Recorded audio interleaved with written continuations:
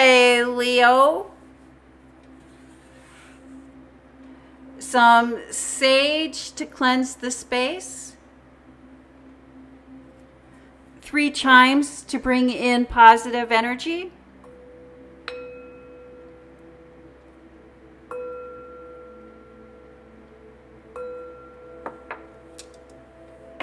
This is a general reading for the sign of Leo. If you have Leo anywhere in your birth chart, this is your reading. It is a general reading, so take what resonates and leave the rest. You know what is for you and what is not for you. Thank you, Spirit. Messages for the sign of Leo. What would you like Leo to know or to be aware of? Leo, I do want to welcome you to my channel.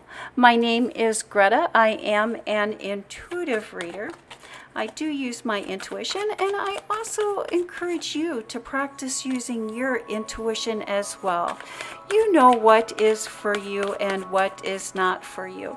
Many times when we are referring to tarot readings, we are really just wanting to vet what we already know, to vet what our thoughts and feelings are. Thank you, Spirit. Messages for the sign of Leo.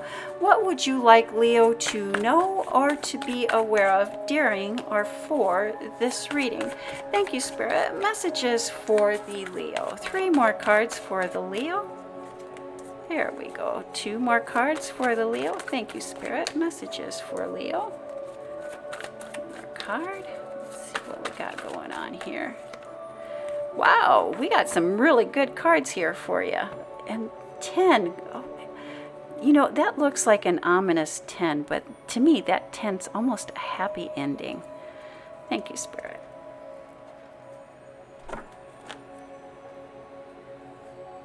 Leo, the foundation, the basis of your reading this week is the 10 of Swords, endings. Endings that are backed by leaving what is no longer serving us behind us. And as we can look, we're leaving something behind that is no longer serving us. And this is causing a good ending. I know when we look at that 10 of Swords, we think of unhappiness, but it's the ending of the 9 of Swords, and the 9 of Swords is the agony, the pain, the suffering. That is coming to an end, and it's coming to an end, and we're moving on to we're moving into the great unknown. Oh my gosh, on a grand adventure. Don't let the world get you down. You've got this, Leo. Let's see how that plays into the rest of your cards this week. Don't let the world get you down. All right. And we start with the Temperance card. And the Temperance card is really transforming one thing into another. The Great Transformation card. And isn't that interesting that you get the Temperance card the week of the full moon, which is a time of transformation. You are starting a time of transformation. Followed by the 5 of Swords, conflict, confusion, chaos, the feeling that there's a winner and the loser. Somebody always needs to be right. Followed by the Page of Swords, the new, young, inexperienced, looking back over our shoulder, wondering, questioning. And then we have the 9 of Swords. And the 9 of Swords is the stress, the agony, the sleepless nights. And we can look and we can see how unhappy this person is.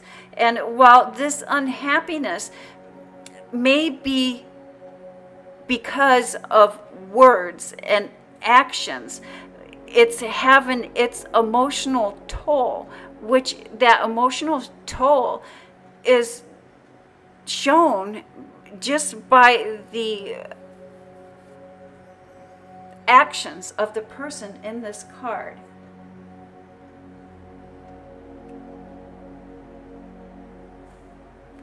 You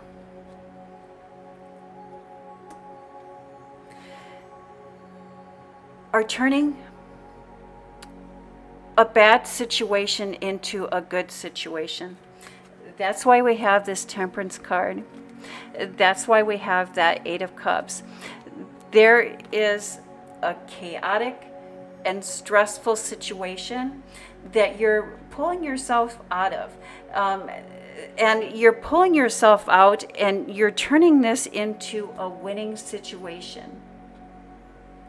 This situation, this unpleasant situation, this unhappy situation, this stressful situation is causing you to reevaluate. And it's causing you to take a new direction. And because of this situation, you are creating or setting new big intentions for yourself. And you can see it taking shape. You can see that your new attention, the new intentions that you're setting for yourself, although they may be big and they may be grand, you can see that they're going to work out. And you can see that this is a whole new transformation. And you can see it taking shape. And you can see that finally everything in your public life, everything in your professional life is going to start falling together. And it's a result of this ending. And I'm almost surprised that the Tower card didn't come out for you here in your public life. And the Tower is just that big change, that big shift. What Spirit, what Source wants you to know at this time, Leo, is that everything is falling into place and you are winning. And this here was part of the process of that transformation, of getting you into the mindset of setting big intentions and letting things fall into place. Then we have the King of Wands. The King of Wands is really about our intuition and maybe not trusting our intuition quite like we should. The Eight of Pentacles in the zone, focusing in on the task at hand, healing, time for healing. You've put in the work. You've put in the work, you've put in the effort, and now it is time to step back and heal. And the Lover's card. Relationships, coupleships, friendships. If you were looking for love, this card is indicating that love is coming in. Or if you are in a relationship, it's building and working on loving relationships. You are mastering your emotions. There are two people in your private life. And these people seem to only want to bring you down. What Source is wanting you to remember here, Leo, is you have the ability to determine if this will bring you down or whether this is going to lift you up. There's no reason for you to let other people bring your world down. I have no idea why these two people seem convinced that they need to single-handed bring you down, or these people seem convinced that they're out to destroy you. And I think that quite possibly, I don't know if one of these people is in your personal life and the other in your professional life, but there are two people in your life that are trying to destroy everything that you have worked on, everything that you have worked towards. And Source is letting you know that you have the ability to determine whether you are going to let this bring you down, or whether you're going to turn this energy to lift yourself up, which is, again, why we have that Temperance card, and why I keep going back to that Eight of Cups. It's about leaving behind what is no longer serving you. It's almost like this person or these people are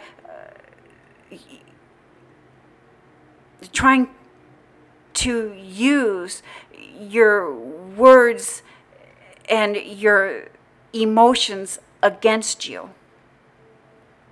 But you can stop that. Followed by the Death card. Don't be scared when you see this card, Leo. This card just indicates a lack of passion, a lack of desire. And it's followed by the Knight of Swords. The Knight of Swords, I like to call this only fools rush in, or fools rush in. Here we see a knight rushing in, sword drawn, ready to take action. He doesn't have a plan. He doesn't have any clear ideas. He really doesn't have any set intentions. He's just going to let whatever happens, happens. Followed by the Moon card. Hidden. Something is hidden. Something is hidden that is going to be revealed, that is going to set you on the path towards your future.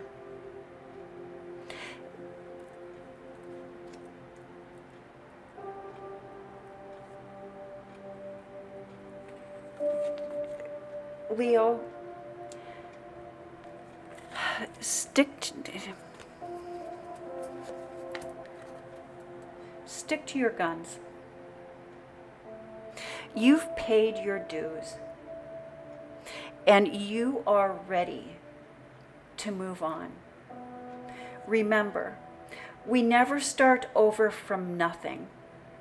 We always start from the knowledge base. We always start from the lessons that we've learned.